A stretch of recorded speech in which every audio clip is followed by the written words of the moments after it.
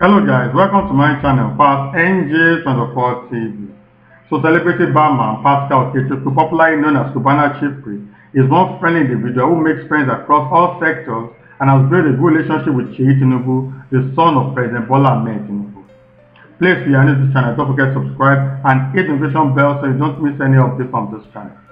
The socialite shared some moment with the politician's son recently, and they had a good time with smiles written all over their faces. Cubana Chiefpriest wore a white attire while Seyi rocked a black outfit, and they both looked dapper in time.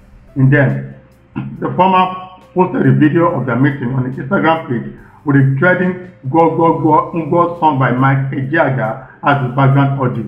Some netizens made remarks about Seyi's personality, while others simply noted that the celebrated barman loved to make friends with people as it favors him.